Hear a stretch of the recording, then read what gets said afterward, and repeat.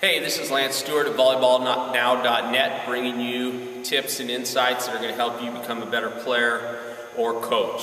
Today we're going to talk about a real simple aspect of team defense. It's the first thing we protect against every single time, and that is the overpass.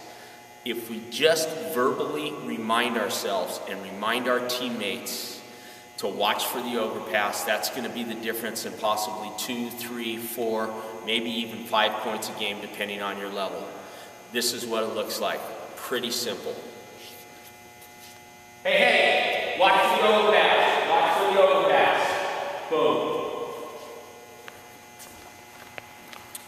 Floor defenders. My wing digger. Hey, watch for the overpass.